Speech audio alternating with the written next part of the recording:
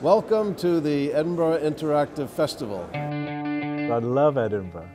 I mean, it's a showcase of everything that I like about games. I think this is probably the 6th or 7th year that I've been here. There's no egos here. There's no competitive, we're just here to talk about art and culture.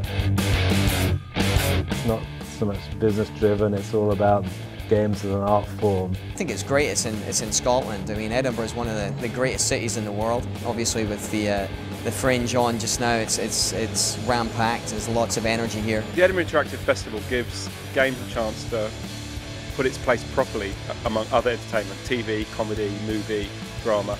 It's a perfect, backdrop for games companies to go and express themselves, and particularly so in terms of demonstrating innovation.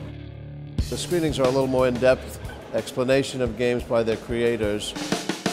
The game itself is a sheep herding game. It's an alien sheep herding game. And those are open to the public and generally quite popular. These are some screenshots just showing the evolution during that prototype period, which was only 6 days long. This one's going to blow you away. He's down. This was the first ever public screening. We showed Spain, La Mancha. There are places where people can play games for free in the lobby. Nintendo's been long-time supporters of the Edinburgh Festival, and we've been here because we really like the fact that all diverse people can enjoy the different games that we have here. I mean, for an example, we've been demonstrating the cooking guide. It will tell you exactly how to chop the onion as well. Which is really probably not what people consider as a traditional game. It's fun, it is, it's really good. Anytime this is on, I'd come. It's a good environment, everyone's really keen to, get to try out some new products that hopefully they'll be getting for Christmas, I guess. This year it's massive. This year there's so many things to do, so many games to play, so many different screenings. It's done exactly what I hoped it would do, which is sort of grow year on year, so I can't wait to see what happens next year.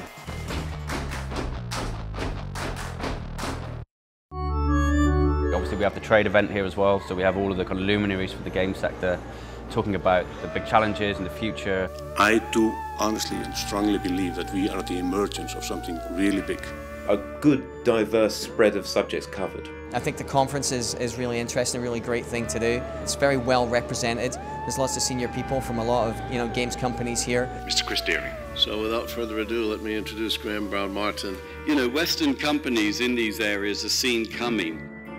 Here in Edinburgh, I was addressing the UK development scene and why it's still highly creative.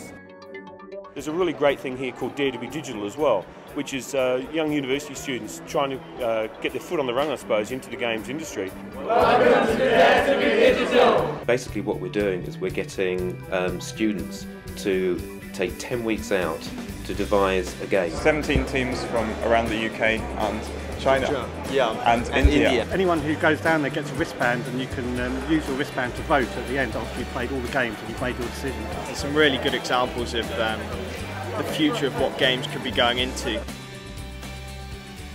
Welcome to the EIF VIP dinner.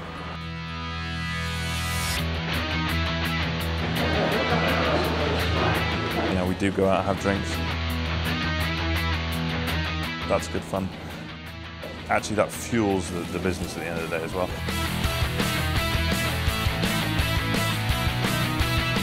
Festivals like the Edinburgh Festival, for me, are very important because it's a direct contact with consumers, with gamers. People who are huge gaming fans, to get a chance to see how games are put together, where they are, and maybe just get a look in and maybe, hopefully, get excited and want to join the industry.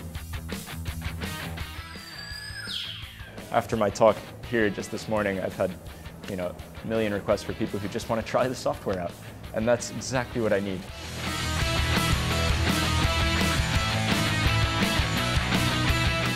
It's not a trade show and it's not a business meeting, it's really a collaboration among people who really enjoy what they do, and although they compete with each other most of the year, this is just a little bit relaxation and blue sky thinking. And when you have a look at the wide array of topics discussed, you can understand why Edinburgh is Edinburgh and it couldn't be anywhere else, because It's about the town, it's about the festival atmosphere, and it's about the fact that people have got time to be able to discuss some of these issues without the commercial pressures on them.